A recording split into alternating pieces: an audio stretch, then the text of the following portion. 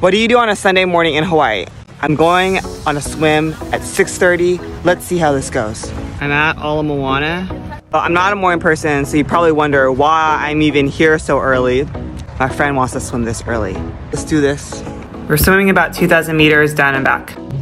All right, finished swimming. All right, let's check out the view now. The sun is out fully. When I was swimming, I saw a lot of other people stand up paddleboarding. Saw other swimmers. That's Magic Island. Here's some fish leaving the beach. This is the shower rinse off station at the park. Now I'm gonna change. Done showering. We're having breakfast.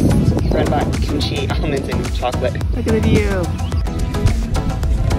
Leaving the park and there's already people here barbecuing at 8.